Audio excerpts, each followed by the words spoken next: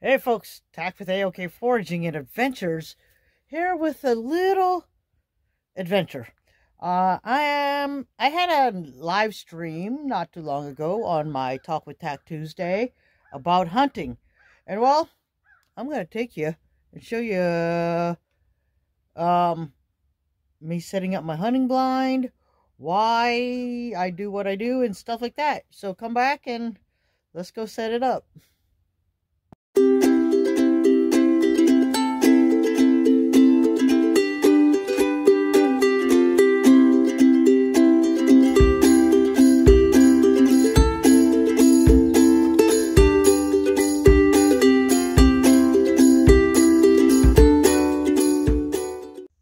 Alright guys, so I'm on my way to where I usually set up. I'm going to zoom in from back here and show you why.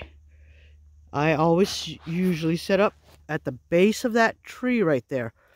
Now, it will help me keep my blind somewhat camouflaged, and I will have a very nice view. The only problem is if they come in behind me. But if they come in behind me, then I can always open my back blind and take a check. Normally, I have scouted and hunted this part enough to know that they don't come in behind me. So, let's go over there, set up. Alright, so here's another thing. As I'm walking up to my area, I always watch for, I don't know if the camera will pick this up well enough or not, but I always watch for the game trail. And the game trail is actually leading right up to where I want to set up. So that gives me good hope.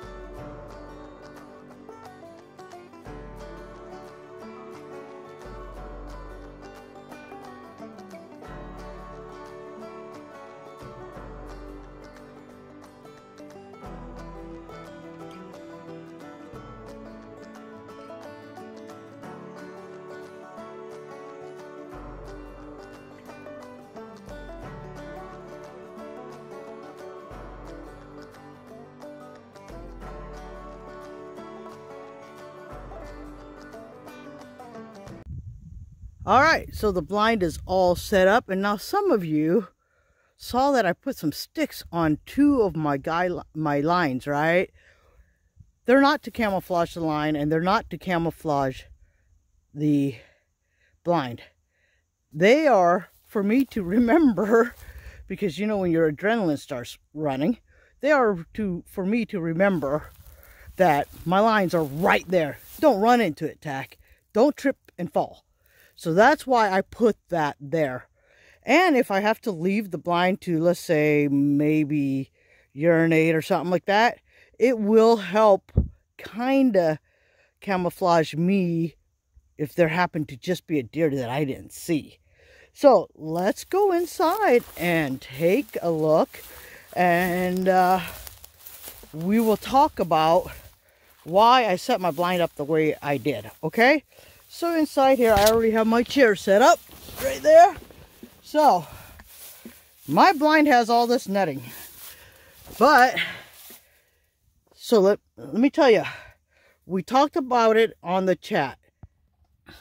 When you have your windows open, if you have this window open, you do not want to have that window open, because the cross lighting while you're moving back and forth and all this stuff, see, it's very visible, right?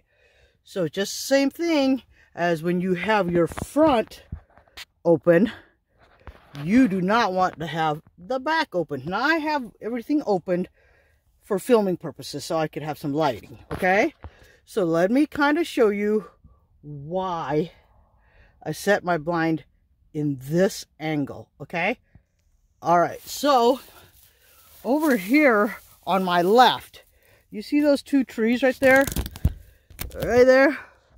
I have seen bucks and does come up that way.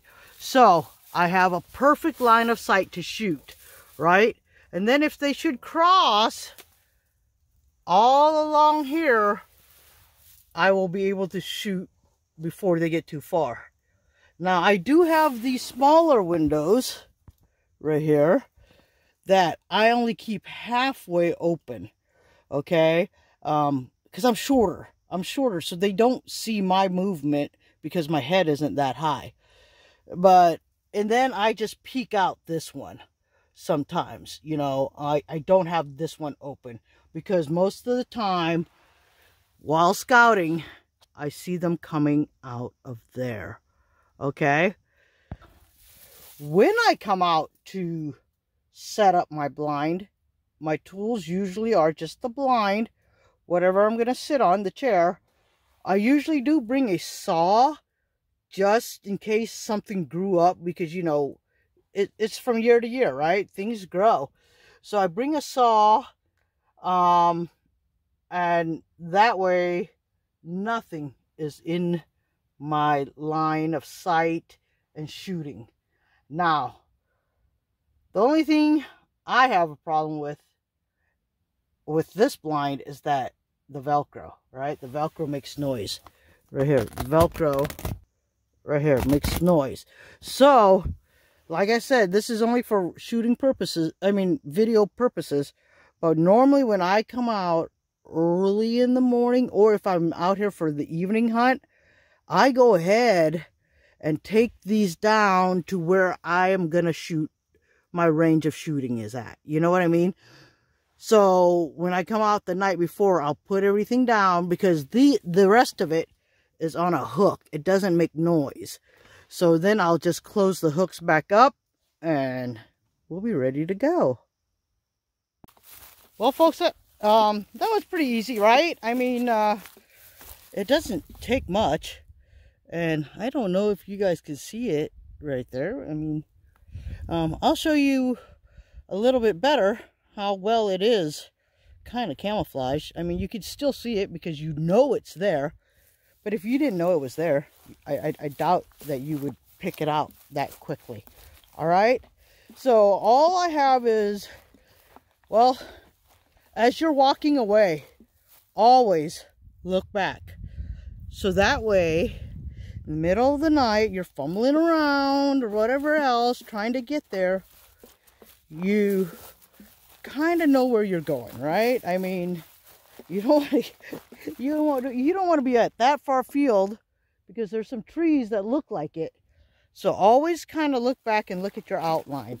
You know, don't just think that you're going to be walking that same path, because I have walked the same path during the daytime, but I don't always walk the same path when it's dark, because even though I've hunted here before, I don't always remember exactly where my path was. At nighttime or when it's dark, you know, for your early morning hunt, things will look different. So always kind of take a look back and be like, oh, that's my identifying mark, the 2 trees, that backdrop, all that stuff. Just kind of remember it, but you have to keep looking back because it's going to look different when you're closer to your car. It's going to look different halfway, things like that. But I'm not that far away yet, but I'm going to turn around and show you guys. See that? You can kind of make it out, right? You can kind of make it out, but from this distance, doesn't it look like it's almost the base of the tree, right? Until you get closer, then you see it. But right now we're at, I would say 75 to 100 yards. So, you know, when I sit there the night before, I will map out with my rangefinder about how far each thing is, so that way I know where my shots are going. Okay?